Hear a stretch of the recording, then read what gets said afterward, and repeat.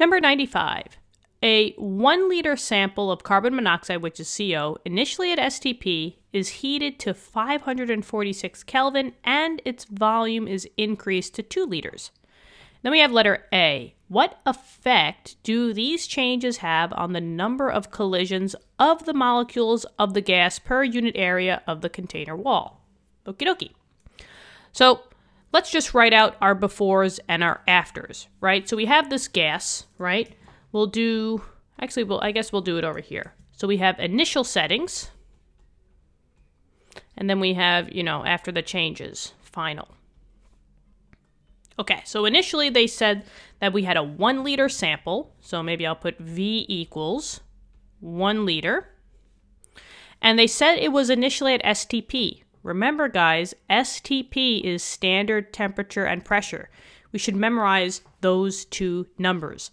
When that happens, the pressure in STP is 1 atm, and the temperature, that's standard, is 273 Kelvin. Okay, so with STP, and maybe I'll just write that, this is the information that we know when they say anything in STP, standard temp and pressure. Now it's saying that it's being heated to 546 Kelvin. So it went from 273 to a new temperature of 546 Kelvin, so it's getting pretty hot. And the volume also has increased. So the volume also has increased to 2 liters. Now notice how they didn't tell us any pressure value, right? So let's see. Is there going to be more collisions? Well, let's see where we're at in terms of the pressures, right?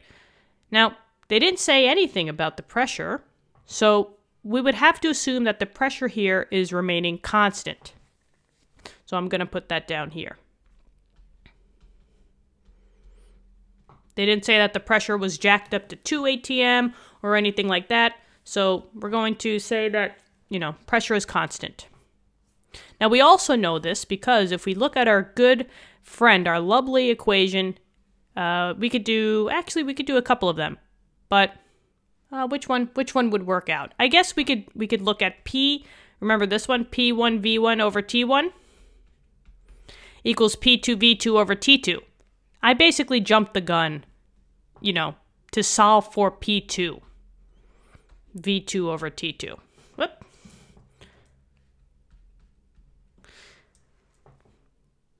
Now, look here, guys. Our volumes did what? Well, it started with 1 liter and it went to 2 liters. So it looks like it went up 2 times, right? 1 to 2 is a 2-time jump. Now let's do the same exact thing with 273 to 546. If I do 546 divided by 273, I also get 2. And what's going on here?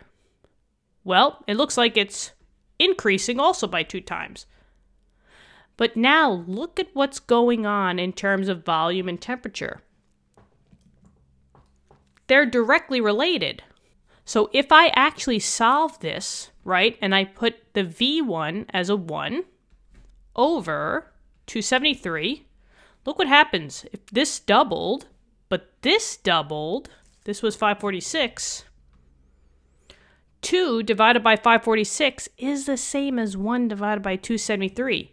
So the cancellations are, they cancel each other out, right? Increasing by 2 times, they just cancel each other out. So did we really get anywhere?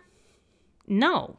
Essentially, just because we increased the volume by twice and we increased the temp by twice, it didn't do anything to that pressure. The pressure is going to remain exactly the same. So what's going to happen with the number of collisions? All these changes got canceled out. There's no effect on the pressure. It stayed exactly the same.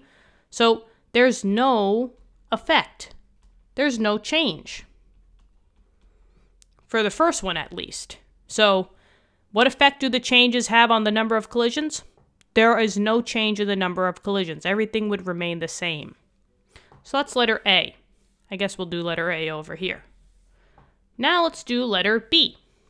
what is the effect on the average kinetic energy of the molecules? And that comes from this formula down here. So maybe if I just bring this a little bit up here, we're now dealing with kinetic energy, which is Ke. And kinetic energy is basically linked with one unit.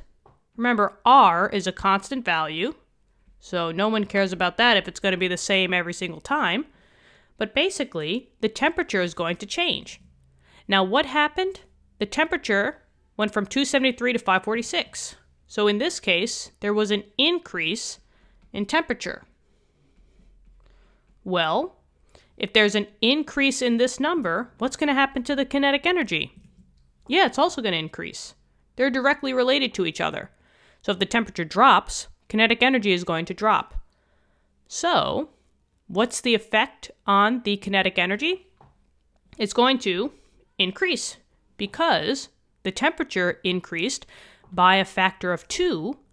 So, the average kinetic energy is going to increase by a factor of 2.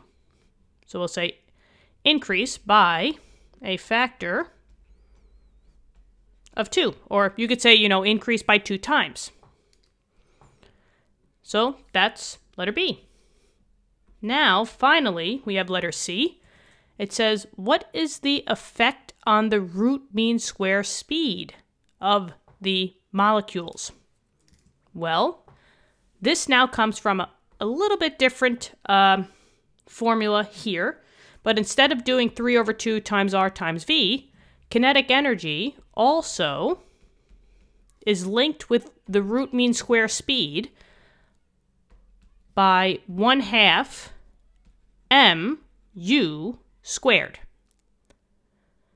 M stands for the mass of whatever the molecule is, and since it's just carbon monoxide, and it's not like different gases, and the mass hasn't changed, we technically don't care about the M, so we can get rid of that.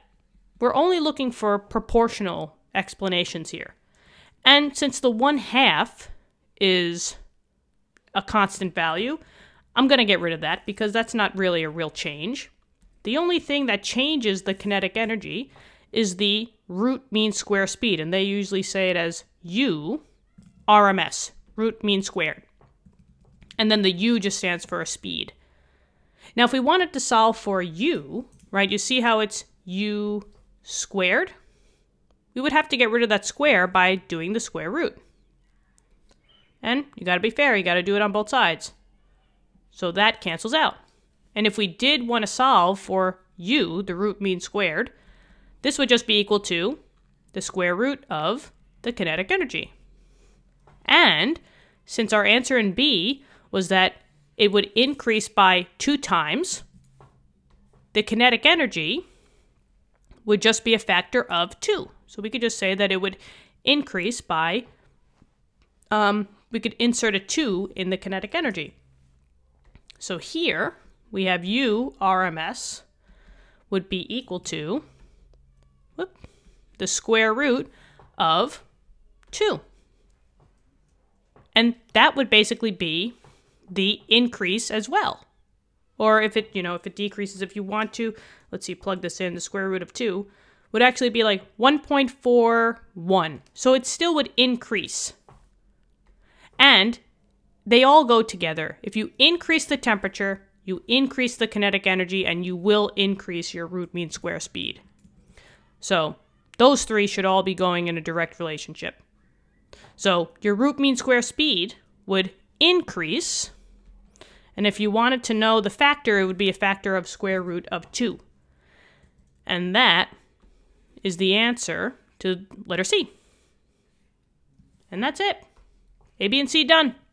Hope this helped. Let me know in the comments. Thank you so much for viewing the video. Subscribe to the channel, and I will see you in later lessons. Have a great day. Bye-bye.